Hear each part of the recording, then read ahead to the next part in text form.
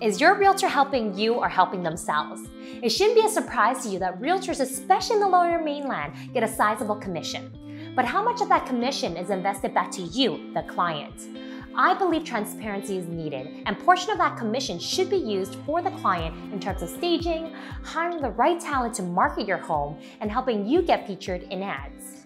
Hey, this is Denise Mai here, and today I want to share with you some of the qualifications you need to ask your realtor before you start working with them. Selling a home is one of the biggest transactions in your life, and often many people want to work with a referral or a friend who is a realtor. And that's fine, just make sure that they answer the following questions, have your best interests at heart, and are qualified to handle the biggest transaction of your life.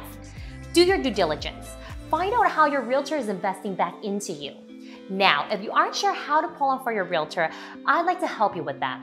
I have prepared a guidebook full of questions and expected answers that you ask different realtors to qualify them. You'll start by checking the basics, such as if they're full-time or part-time, learn more about their marketing strategy, to important statistics like checking their sales price to home sales ratio.